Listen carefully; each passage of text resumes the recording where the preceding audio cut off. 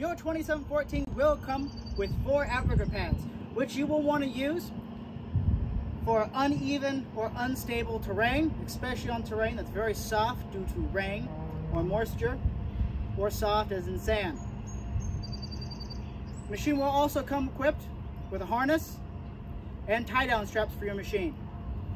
You will also be getting a hydraulic filter, which will go in your hydraulic tank back here, which you want to replace after the first 50 operating hours.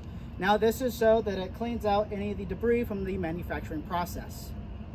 As far as maintenance go, once every 30 days, you want to grease your machine as well as look over your machine from top to bottom. Almost every single rotation pin on this machine will have a grease fitting on it. When you grease your machine,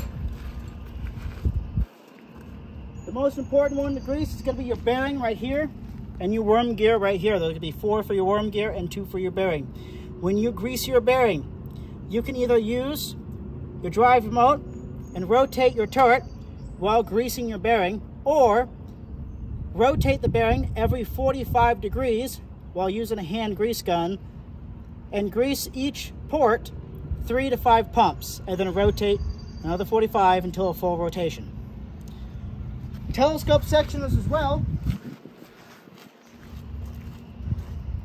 You want to put grease or use a dry-based lubricant like graphite on the boom, only where you have the wear pads, which you will see 2 on either side of the boom sections, 2 on the bottom and 2 on the top. The dry-based lubricants will allow for less sawdust to build up on the boom.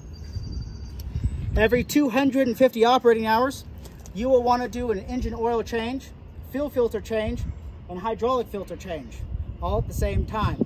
So that's every 250 operating hours or once every 6 months, whichever comes first. You also have 2 high pressure filters, which are located in the middle chassis, which need to be replaced once a year.